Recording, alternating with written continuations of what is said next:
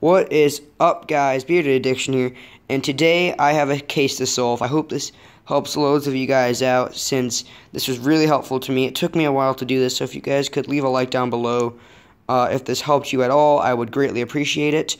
Now, let's quickly get into this. So, I was talking to a exotic pet shop in Delhi. I live in Hyderabad, so I'll have to pay shipping and all. But I was looking into it, and he sold all different kind of animals, and he sold hedgehogs. So I thought that'd be kind of cool. I haven't done that before. They don't live too long, so it's a pet that seems fun and all.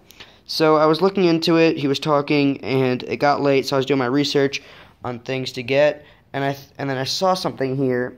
It says this: so please do not keep pets that are in the schedules, and if you come across anyone with them, educate them about it and ask them whatever. You guys can see that.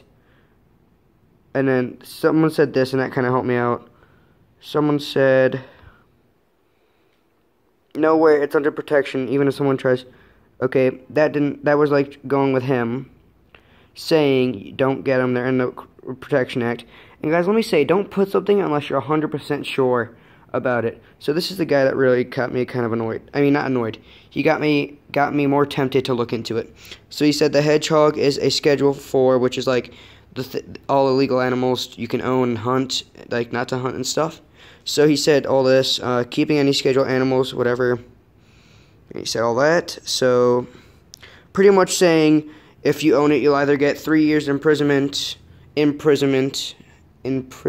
Sorry, I can't speak. And like a 50-pound fine, which is like 5,000 rupees. So I looked more into it, and so I looked at the actual act, and here you can see it says hedgehog, and it said the scientific species name.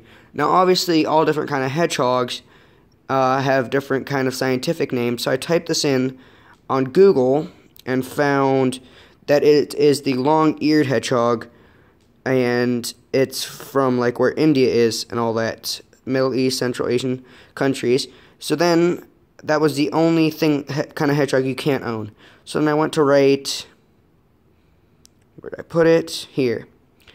I wrote this, and it's finally done with. I solved the case, and I'm happy to do that because I can now get a rubbed off. It's okay with my parents and all. So here's what I wrote. It says that hedgehogs are illegal, but it only classifies to, however you say that, Hemicinus aridus, also known as long-eared hedgehogs, which are found in Central Asia and the Middle East, which therefore make them illegal since you can't own animals coming from India. In India. They know that because you can see this in India only. But you can own all other kind of hedgehogs, such as English and African species. There's more too, I know. I hope this helped, and if you could come and check out my YouTube channel called Bearded Addiction, I would appreciate it. You know, always giving myself shout-outs. Why not? Why not? And so I hope this helped you guys out. So the only kind of species you can't own, guys, is this one, the long-eared hedgehog. So I'm going to title this something like, can you own hedgehogs in India? And this will be the case also. So look at the screen. You cannot own this hedgehog. They're called long-eared hedgehogs. The kind of hedgehog I am looking at getting is just a basic, I believe they're called English hedgehogs. I'll try to get it up for you. Okay, so as you can see, this was like actually where it was. If I just type in hedgehog, Jesus, it's hard to type with my right hand, I'm a lefty, and type through the camera. Here we go.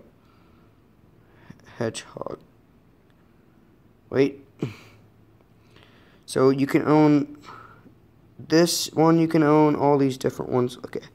So here, so the Adolorix is the one I'm going to get, I think. And there's all these, and this one you can't own, obviously. I just told you that. So I hope this helped you out, guys. If it did, make sure to leave a like down below and subscribe if you haven't already.